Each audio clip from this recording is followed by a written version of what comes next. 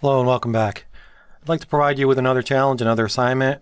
This assignment's going to deal with multi-dimensional arrays. Get a little more familiar with them, mainly a 2D array, as it is something that you should understand. So in this challenge, you're going to create a C program that uses a two-dimensional array and a weather program.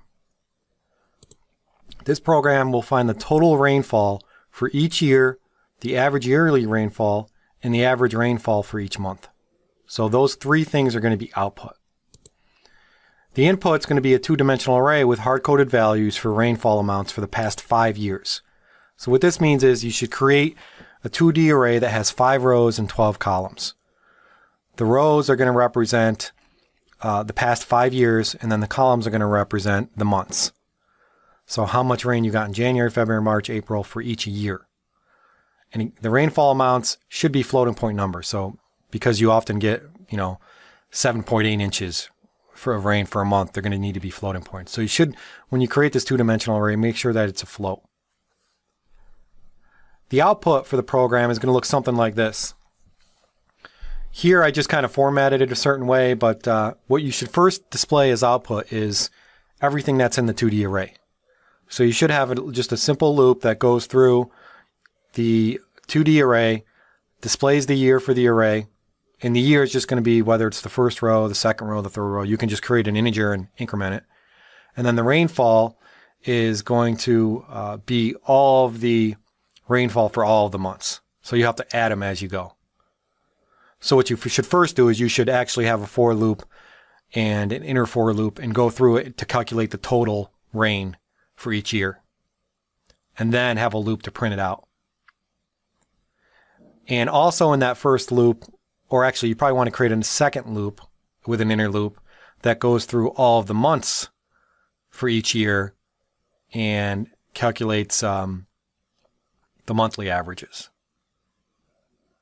So again, the way that I envision the design for this program is 2D array, floating point numbers.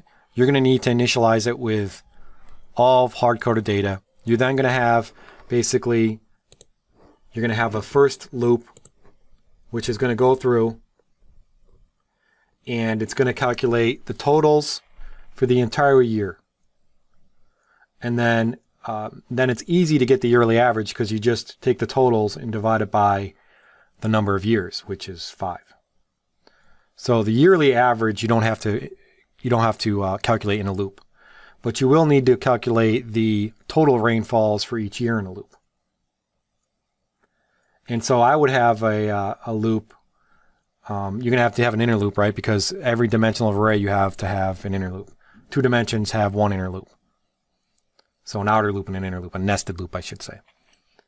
And you go through your first array, you start at the year. And so let me go through my tips, actually. I think I put this in the tips. But this is the output. You can format it any way you want, but what I'm seeing here again is yearly rainfall, yearly average, and then monthly averages.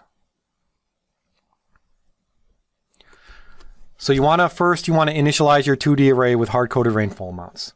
We know how to initialize an array. For a 2D array, you can initialize rows. So you can have brackets inside of the brackets to represent each row. And each row has 12 columns, so you would have 12 values, 12 floating point values.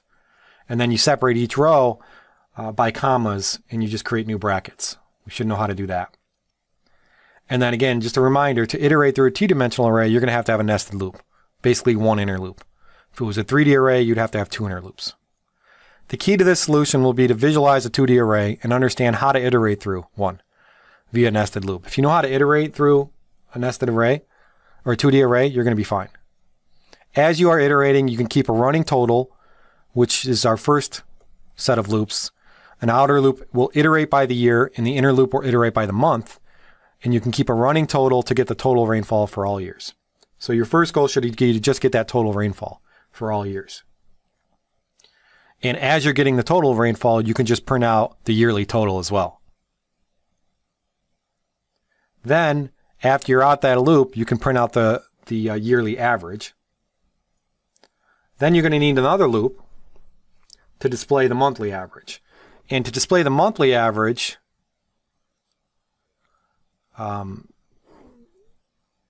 you want to have a loop that has the outer loop for each month, and the inner loop goes through each year. All right, and this will give you average. I think this will give you monthly average. I may have missed. This will give you the monthly averages. So the yearly ones can be in that first loop, and the monthly will be in the second. So that should say to get the monthly average rainfalls. So you're going to learn all about initializing arrays. You're going to understand how to iterate through a two-dimensional array.